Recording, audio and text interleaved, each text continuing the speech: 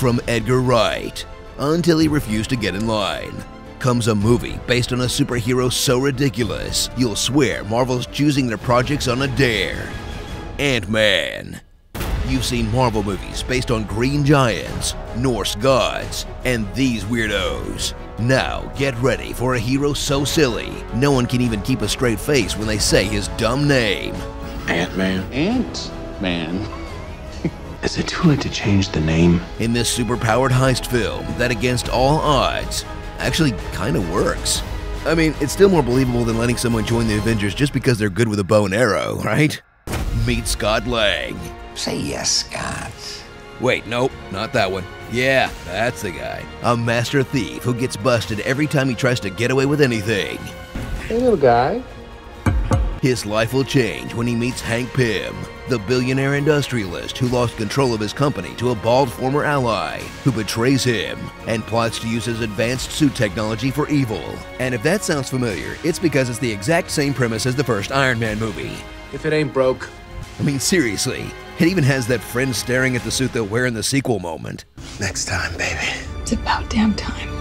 Thrill at amazing visual effects that make 70-year-old Michael Douglas look like 60-year-old Michael Douglas, and has harmless locations pulse with epic danger, like a briefcase, a toy train set, and Michael Peña's junk.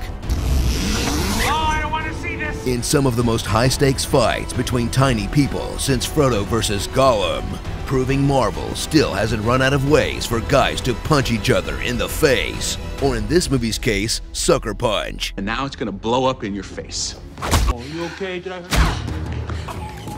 hurt you? Show me.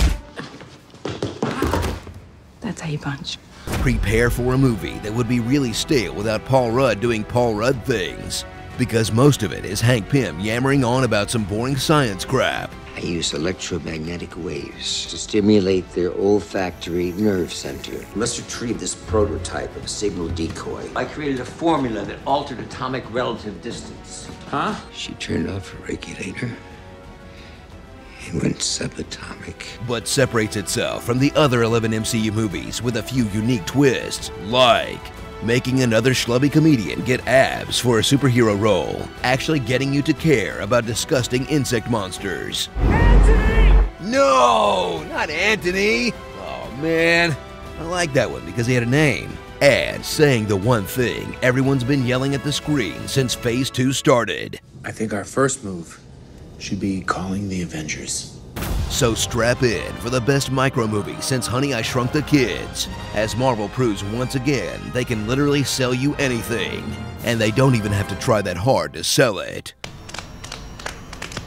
Ants! Ants! Ant-Man! Huh? Starring, I Love You, Matt, Tony Stark Sr., Wasp Machine, the only Latino in the MCU, T.I. as himself, and the biggest Avenger they could get, Thomas and the Magic Railroad, and disposable Marvel villain number 9, Tiny Iron Man. Man, after this one, I cannot imagine these movies getting any strange. Oh yeah, forgot about that. Be sure to subscribe for more honest trailers. Darth Jar Jar. Hello from the other side. Jingle balls and deck the halls. Triple Dent Gum will make you smile. Triple Dent Gum, it lasts for a while. I thought she was with you.